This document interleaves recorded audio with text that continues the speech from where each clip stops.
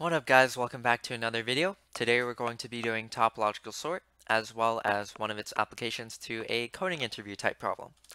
So let's look at this graph. Now what is a topological sort? Well, basically it's a way to list our vertices such that if we have an arrow going from vertex A to vertex B, then vertex A appears in our ordering before vertex B. So what is a valid topological sort for this graph? Well, a valid topological sort would be 5, then 4, then 2, then 0, then 3, then 1. And an invalid one would be 5, 4, 0, 1, 3, 2. So let's look at the valid one first. Now, why is this one valid? The reason is because for every vertex in our graph, for example, 5 and vertex 2, 5 points to vertex 2. Therefore, vertex 2 must appear later in our ordering than vertex 5. So that's good. Now, vertex 0 is pointed to by vertex 5 and vertex 4. Therefore, 5 and 4 must appear before 0. And that's good as well. Now, vertex 3 is pointed to by vertex 2. Therefore, 2 must appear before 3 in our ordering. 2 does appear before 3. We're good. Now, the last one, 4 and 3 point to vertex 1. Therefore, they must appear before we can have vertex 1 in our list. So vertex 1 is also good. Now, why is this second ordering bad? Well, there are a lot of reasons, but let's look at vertex 1. So vertex 4 and 3 point to 1. Therefore, they must appear in our list before the vertex 1. However, in this list, vertex 3 appears after 1, so therefore this is not a topological sort. And another vertex, so let's look at vertex 3. So 3 is pointed to by vertex 2. Therefore, in our list, 2 must appear before 3. However, in reality, 2 appears after 3. Therefore, this ordering is bad, very invalid. So hopefully you guys get the idea. Basically, for every single edge pointing from a vertex A to a vertex B, vertex A must appear in our list before vertex B. Now you might be wondering, how can we apply this to an actual coding problem? Well, there are many real examples. Oh my god, I'm so bad with paint. But imagine as if instead of numbers, these vertices were classes. For example, calculus 1, calculus 2, and I don't know, calculus 3. So let's look at this subgraph right here. Say this was calc 1. I'm sorry for not having a tablet, by the way. Say this is calc 1, this is calc 2, and this is calc 3. So this graph could represent a prerequisite tree. In other words, because calc 1 points to calc 3 and calc 2 points to calc 3, then it means you must take calculus 1 and calculus 2 before you can sign up for calculus 3. So if we have a graph of all the courses we can take and the prerequisite classes, which would be represented by arrows, then doing a topological sort would give us a valid ordering for the order in which we can take these classes. And actually, this type of problem is very common on LeetCode. Actually, there's a problem called exactly called course scheduling, and we will be going over that problem. So, hey guys, Matt here. I actually realized I forgot to talk about how to actually implement topological sort, which is pretty important. So you can either use breadth first search or depth first search. Right now I'm going to use depth first search, which utilizes the stack. So the idea is whenever you've met all the prerequisites for a vertex, then you add it to the stack. So right off the bat, because there are no arrows pointing to 4 and 5, we can add them to our stack. And now we basically just pop off the stack and we add that vertex to our final ordering. So we're going to be constructing our topological sorted order right here. And now that we've popped off 4, it unlocks more vertices that we can add to our stack. Now, because we've added 5 to our list, it means that we can basically disregard this arrow and this arrow as well. And now every single time you add something to your final list, you basically check all the vertices that it points to and see if you can add any more to your stack. So because 5 pointed to 2 and we now have 5 in our final list, we can add the vertex 2 to our stack. Can we add anything else? No, we can't add 0 because we still haven't added 4 to our final list. But basically now we pop off number 2, we add it to our final list, and what does 2 point to? 2 points to 3. That means we can disregard this prerequisite. And let me actually erase these as well. So now that we have 2 in our list, it means that the arrow pointing to 3 is pretty much gone now. So now that 3 has no more arrows pointing to it, we can add 3 to our stack. Can we add anything else? No.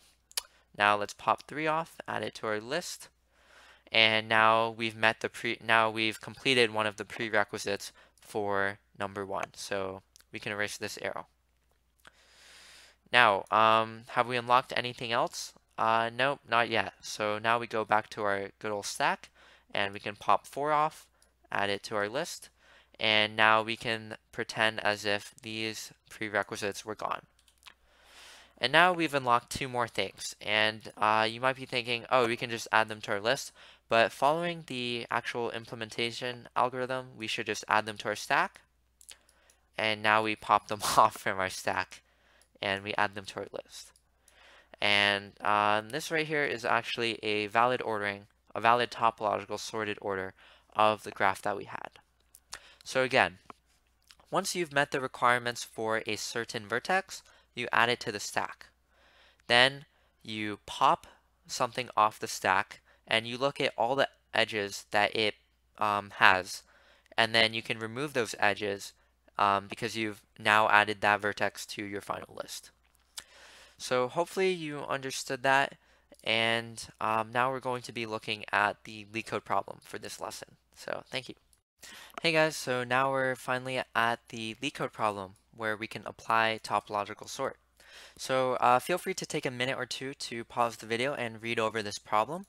Specifically, make sure you understand how this input prerequisites works because it's a little bit confusing. But basically, this problem gives us an integer, which is how many courses we have to take, and then it gives us a 2D array, which represents basically a list of pairs, where each pair tells us the prerequisite courses. So, for example, if we have the pair 0, 1, it means that we have to take course 1 before we can take course 0. So what we're going to do is we're going to turn this prerequisites list into a sort of abstract representation of our graph. So how do we turn this prerequisites list into a graph? Well, if we have the pair 0, 1, like right here, then it means that we should have an arrow pointing from number 1 to number 0. And actually, all we have to do in this problem is we just need to record how many arrows are pointing to each class. So we really don't care what the arrows are from the starting vertex, but we care how many arrows each ending vertex has. So let's get started. We're going to have an array called inDegree, numCourses.length, and we're going to iterate over the prerequisites. And then, so again, the indexing is kind of weird, but basically we're going to do, I'll just type it, then talk about it.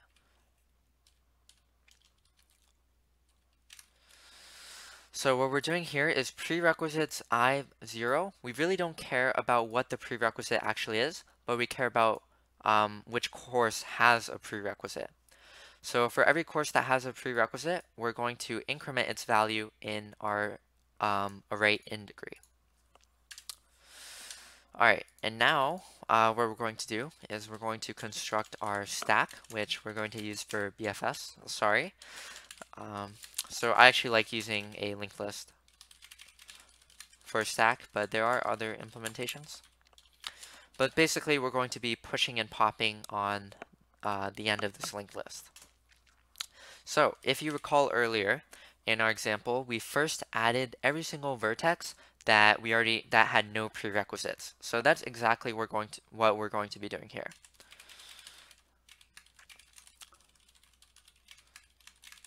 If inDegree of I equals 0, then we can add it to our stack.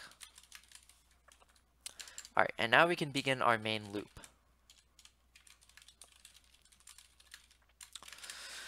So while the stack is not empty, we're going to pop something off.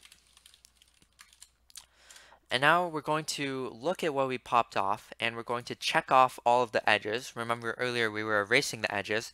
Basically, we're going to update our list in degree.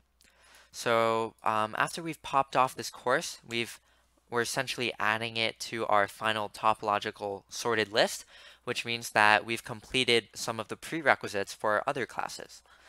So now we're going to iterate through our in degree. Oh, actually, sorry, we're going to iterate over the prerequisites array, which is our input. And again, the indexing is kind of weird, so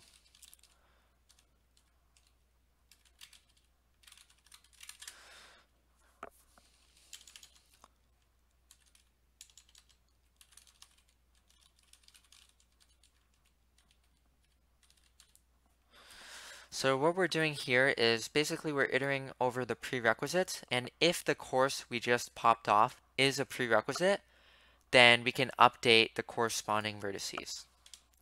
And now remember, the key is if we've met all the requirements for a certain vertex, then we can add it to our stack. So right here, if this value is now 0,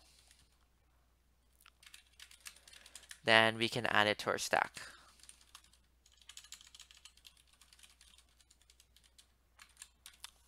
Alright, and that's pretty much the meat of our loop. But you might be wondering, so we're doing all this pushing and popping, where do we actually record the list of vertices? Well, the answer is that this question only asks you yes or no, if it is possible for you to finish all courses. In other words, this problem is asking, is it possible to do a topological sort?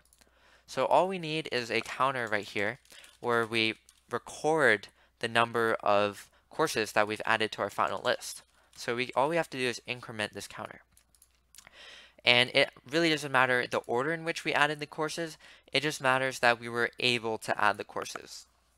So at the end, we're going to return count equals the number of courses they wanted. If the stack becomes empty and we haven't added all the courses, it means it's just not possible for you to take every single course. So this code looks pretty good. Hey guys, so I just fixed my code. I actually made a few typos. For example, right here, I called this visited instead of in degree. But the idea is correct. So hopefully this works now, and sorry I'm really tired. But let me just run through this one last time. So we create this array to store how many prerequisites each vertex has. We iterate through our input in order to find out how many prerequisites each vertex has, and we update it. Then we create our stack. Then we add our initial vertices, which have no prerequisites, onto our stack. And then while our stack is not empty, we're going to pop off, and then we're going to update our in degree array, where because we've now added a course to our list, we can get rid of, we've essentially fulfilled that prerequisite. So the number of courses we still have to take before we can take course I has gone down. And that's why, that's exactly what we're decrementing here. And then if the number of prerequisites for a specific course has reached 0, we can push that course onto the stack. And finally, if we were able to complete the topological sort, then it means that yes, you're able to take every single course. So now we're going to submit, and there we go. So you might be wondering, wow, faster than 30%, why is that like seemingly kind of bad? And the reality is topological sort is pretty complicated. There are also other ways you can solve this problem, and there are a lot of optimizations you can make. But overall, hopefully you can see the general idea of how you can apply topological sort to a variety of LeetCode problems. So thank you for watching. Please give me a like and subscribe if you learned something, and I'll see y'all next time. Bye.